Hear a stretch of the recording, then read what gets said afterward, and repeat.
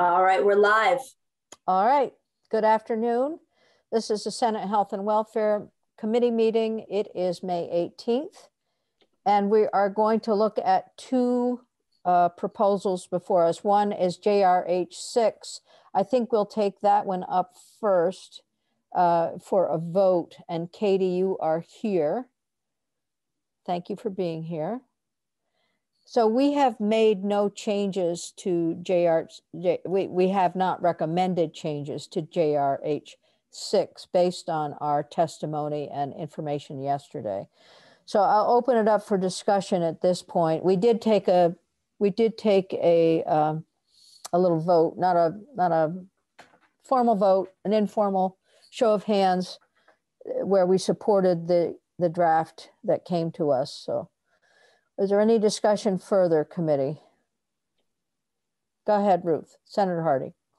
Thank you. I just had a question based on our conversation in the Senate Democratic Caucus today. And I can ask that now, or if you want to vote first, and then I can ask it, whichever you prefer, Madam Chair. Well, it depends on what the question is. Well, okay. So I guess I'll ask it, and then you can say if we want to discuss it. So especially for Josh and Senator Terenzini and Senator Cummings, who weren't there, we had a discussion about JRH6. There were a number of questions, and one of the questions was regarding the fact that we had gotten some testimony on adding language or findings related to Abenaki Vermonters or Indigenous people who live in Vermont. And I explained that given the time and the lack of runway to make changes in bills and get them back and forth, that we did not make changes. And there was a question as to whether I would say in my floor report on the bill on behalf of the committee, if we committed to making changes next session. Was that what your understanding was based off that question, or just working on the issue? Or I'm looking to you, Madam Chair. Right. I want the committee to tell me what I should say. So here's my suggestion. Let's see if there is a motion to vote on JRH6, and then we'll take this up either as discussion or after we've completed our vote. Okay. Yeah, that's the next step, I think. Okay. But I'm glad you raised it. Katie, it's all set to go?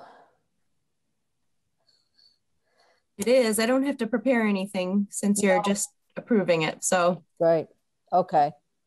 All right. I would move JRH6 to out of committee onto the Senate floor. Okay. As introduced from the House. Okay. All right. Any discussion? So I will say, just a bit in response to the questioning today about, or the concern about a lack of Indigenous folks in the resolution, at least the supporting documentation does talk about ethnic diversity, and which is important in our state. So I don't feel that we're shortchanging anything at this point. And I think that we can move ahead with the vote. Then we can talk about what it is we want to say on the floor about any promises. Okay. Any discussion? Senator Terenzini, please call the roll. Yes, I will. Senator Terenzini votes yes. Senator Hooker, please. Yes. Senator Cummings. Yes. Senator Hardy. Yes. Senator Lyons. Yes. Terrific. 5-0-0. All right. So Senator Hardy will get that up to the floor, and it should be on the calendar for tomorrow. So we'll see how it goes. Katie, I do have one question for you, and it relates to the information that is or is not in the resolution relating to our Abenaki population or our Native American population and ethnic groups from our state. As you look at that resolution, do you identify at least some reference to the group, or do you think it's totally lacking? I'd have to look at each clause. Yeah.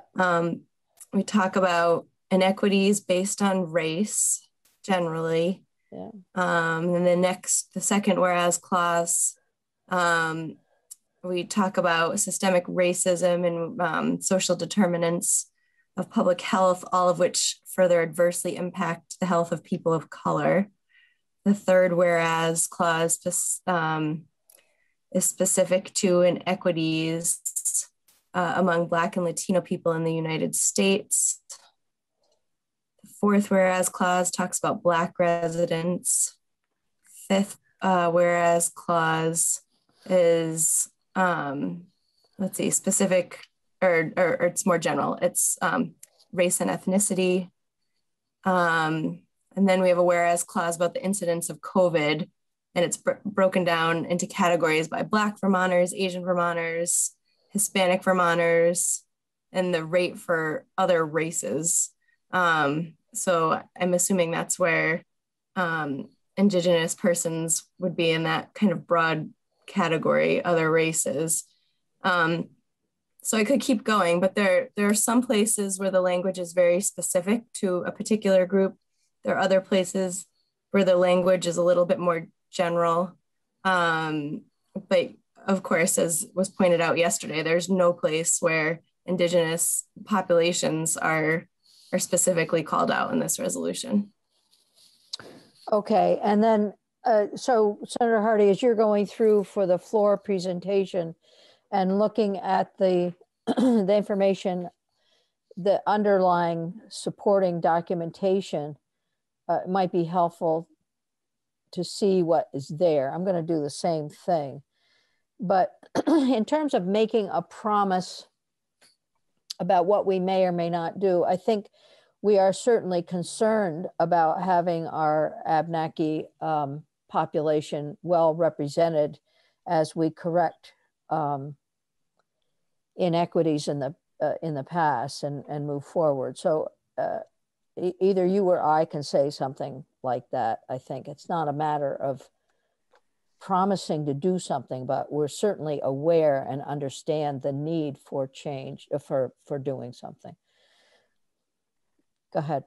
Okay, that sounds good. And I also will point out that we did make changes to H210 that included specific findings and language, both relating specifically to Indigenous and Native American and Abenaki populations, but also to broadly finding better terminology than using non-white. You know, Katie in particular worked hard to get that language right. And so I think that this committee has already shown a commitment to that. And so I guess I will underscore that as well. And then of course the eugenics policy and practices apology that we passed last week is also part of that. We have done some things already this session, and there's certainly more work to do. And I think this committee is committed to that. we're of course. So no, I think those are two good things to point out. I think in particular S210. Yeah. Okay. Good. Okay, great. Perfect. Thank you. I just wanted guidance so I don't say things that we don't all feel comfortable with. We don't want to make promises because sometimes you can't keep them, but we are certainly aware of the things that we would like to do. Great. Yeah. Thank you. No, thank you. Okay.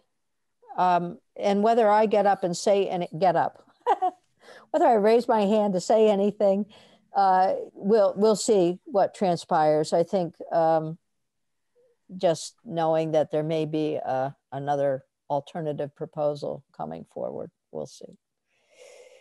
Katie, thank you so much for your work on this and taking the time from your family to be with us this afternoon. So I think we're good. I think we're all set. You can launch off to commence to go forth. All right.